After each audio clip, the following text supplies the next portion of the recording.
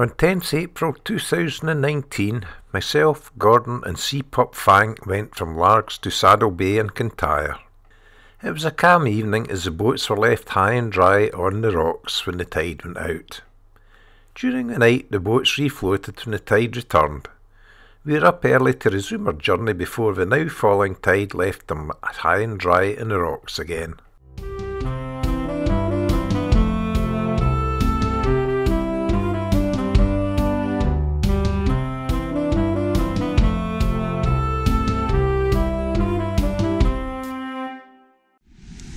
We were up at 6 AM as it was estimated that the boats would be high and dry around 7 AM. The camp was collapsed as quickly as we could as the winds were beginning to rise and I didn't want the boat bounced off the rocks. Once the boats were loaded with their gear, stern lines were removed from the shore, outboards put in shallow drive and started. Once running smoothly, we hauled on the front anchor lines to pull ourselves off the shore, and when the anchors broke free, the outboards were put into gear and we were off. It's a slick manoeuvre to assist launching into a head sea, but you have no room for mistakes as the wind and waves can quickly dump the boat back on the beach. The wind kept rising until it touched on a force 4 with 1 or 2 breaking waves. We turned northwards with the sea pushing our tail and headed for Skipness and then on to the Kyles of Bute.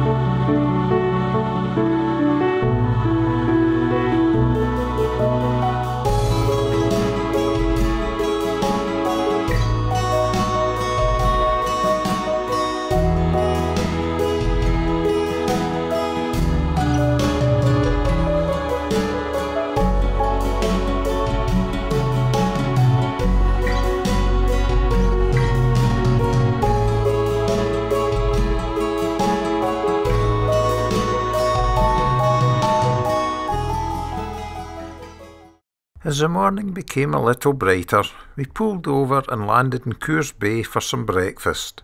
We didn't have time for any at the campsite. Beef burgers and coffee went down a treat. Then it was back to sea, still heading for the Kyles of Butte.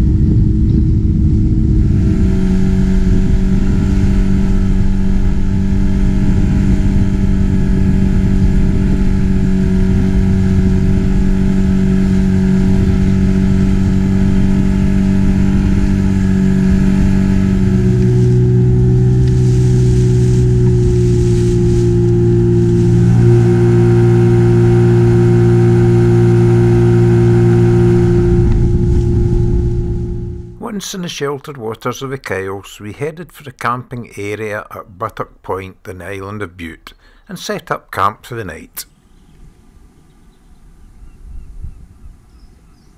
It was now a lovely afternoon, so we went walkabouts to see the Maids of Butte, which are two stones painted to look like the wives of two fishermen, who went to sea and never returned. Seeing the wives up close, I'm not surprised they never returned.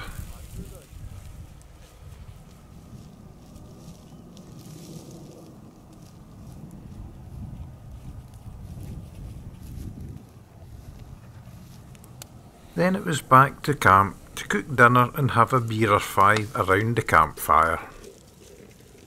It was early dark that night, and when we awoke in the morning, we packed up and headed for Largs and then home. Another great adventure over.